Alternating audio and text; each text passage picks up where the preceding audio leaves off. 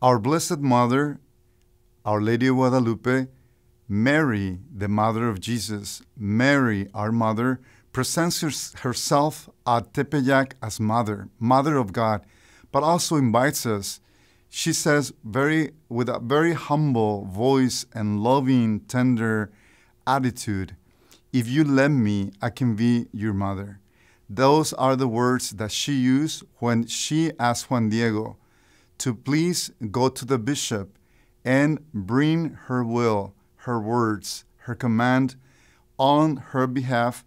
Told Juan Diego, please send a message to the bishop. Now, something very important is our mother hear the voice of God, hear the voice of the Holy Spirit, and therefore, in the power of the Holy Spirit, she invites us to also open ourselves to embrace God's love in our hearts. And so therefore, she is an evangelizer. She hears the voice of God and then share it with others, empower others, especially the ones who sometimes don't have voice or that are at the peripheries. Mary is our mother who hears the voice of God and who sends us in the power of love to share something that is meaningful to others.